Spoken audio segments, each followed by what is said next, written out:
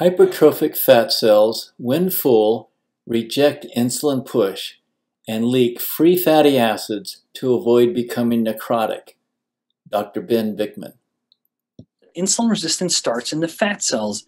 So when the fat cells fall, the rest of the body isn't far behind. So let's take a moment and explore the origins of insulin resistance at the fat cell.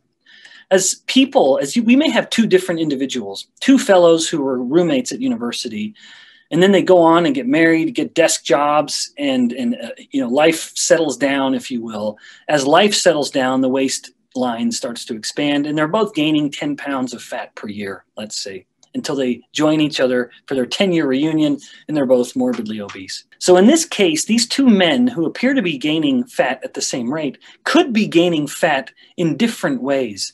And specifically, fat tissue expands either through hypertrophy or hyperplasia. In the case of hypertrophy, that of course is simply, and you all know this, this is when the individual cells themselves are getting bigger. There's no change in cell number, it's just the cell itself is expanding. In contrast with hyperplasia, it's when the cell number is changing. Cell size isn't much. This would be like fat cells that start to get a little big. Before they ever get too big, they simply recruit new fat cells to help carry the energetic burden of storing ever more fat. Hypertrophy of the fat cell is not a good thing. That is a bad thing, metabolically speaking. Hyperplasia of the fat cell is metabolically a good thing.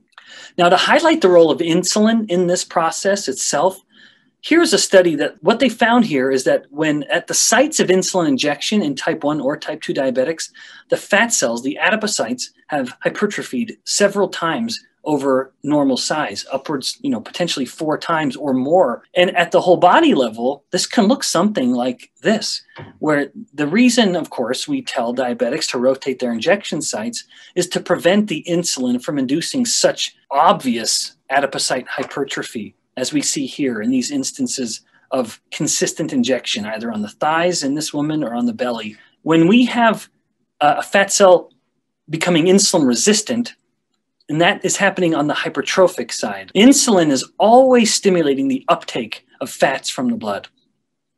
Specifically the intake of activations of lipoprotein lipase and pulling lipids off of the triglyceride-rich lipoproteins. So insulin is always stimulating the uptake of fats. Usually, however, insulin is inhibiting the breakdown.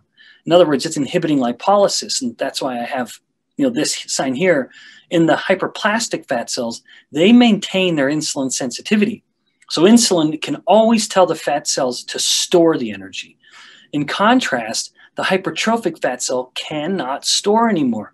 So insulin is force feeding the fat cell more and more fat, and insulin would attempt to tell the fat cell to not let any of it go. The hypertrophic fat cell doesn't listen. It is now leaking free fatty acids, even though insulin is trying to tell it not to. We forgive the hypertrophic fat cell because we would contend that that is its efforts to not get so big that it reaches an unhealthy or even a dangerous level that it cannot sustain its own size and becomes, say, necrotic or something like that. Hypertrophic fat cells, when full, reject insulin push and leak free fatty acids to avoid becoming necrotic. Dr. Ben Bikman. Insulin resistance starts in the fat cells. When the fat cells fall, the rest of the body is not far behind. Let's take two fellows, graduate college at the same time. Life goes on.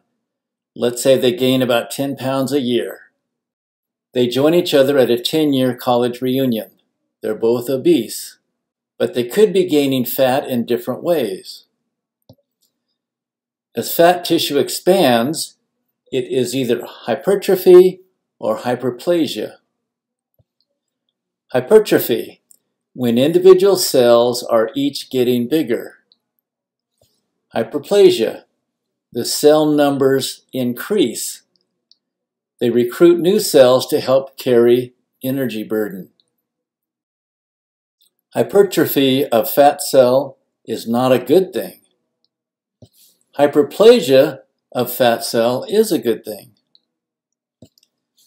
In a study in diabetics, at the site of insulin injection, fat cells had hypertrophied several times the normal size. Dr. Bikman says, we tell diabetic patients to rotate injection sites to prevent this type of fat cell hypertrophy. Insulin resistance happens in fat cells that are hypertrophic. That's bad. Dr. Bikman says insulin is always stimulating fat uptake from the blood, pulling lipids from the triglyceride-rich lipid proteins. Usually insulin is inhibiting fat breakdown, lipolysis. Hyperplasia fat cells maintain their insulin sensitivity, so insulin can always pull the fat cells to store the energy. In contrast, hypertrophic fat cell cannot receive any more fat. Insulin force feeds the cells. Fat cells begin leaking free fatty acids. Fat cells must leak excess fat to avoid becoming necrotic or dying. Annotated and summarized.